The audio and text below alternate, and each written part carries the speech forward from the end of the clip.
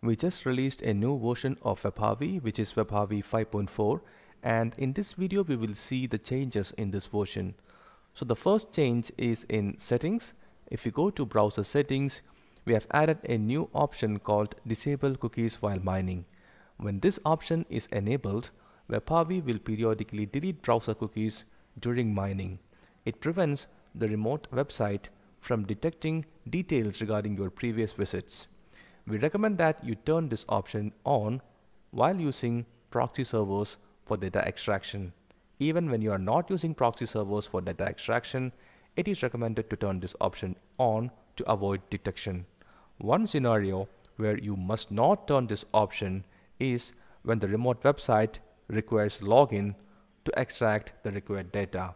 In such cases, enabling the option will prevent data from being extracted successfully. Another change we have added is in the scheduler. If you go to scheduler earlier and currently also, there is an option to edit the scheduled task within WebHarvy itself for most basic task scheduling parameters, but currently we also provide the option to edit the task directly in Windows Task Scheduler. Now this would give you more control over how the task is triggered and how it is run, and also regarding how often it should be repeated. When you apply the changes made here, it would automatically reflect within WebHarvy. And now it's possible to transfer your WebHarvy license from one machine to another. If you go to the Help menu and About, in the About window, there is an option to deactivate the license. When you click this link, the current license will be deactivated. The current installation will be locked back to trial mode, and then you can use the same license key file to register and unlock WebHarvy on another machine. Another feature which we have added in this version is regarding pagination.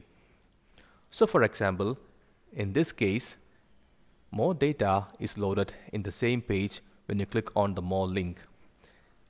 You can always set pagination in this case by clicking on the link and selecting More Options and set as Load More Data link. Now what if you need to perform the same action using JavaScript? Earlier, under the Set JavaScript option under pagination, the JavaScript code which you provide would work only for traditional pagination, where there would be a next page link clicking which a new page of data is loaded.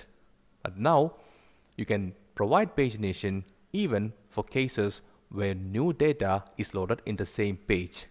For that, you can now specify the type of pagination, load next page or load more data in same page, and then paste the JS code which will perform the pagination. Now if I select the data from the page, stop configuration and start mine, then you can specify the number of pages to mine, and when mining, WebHarvy will try to load all subsequent pages using JavaScript and then start extracting data. Also, we have added the option to purchase the license upgrade directly from the application. License upgrades need to be purchased after 1 year if you wish to receive further updates and technical support. Otherwise, you can continue with your existing license without support and updates. We hope you find this video useful. If you have any questions, feel free to contact our technical support, link in the video description below. Thank you.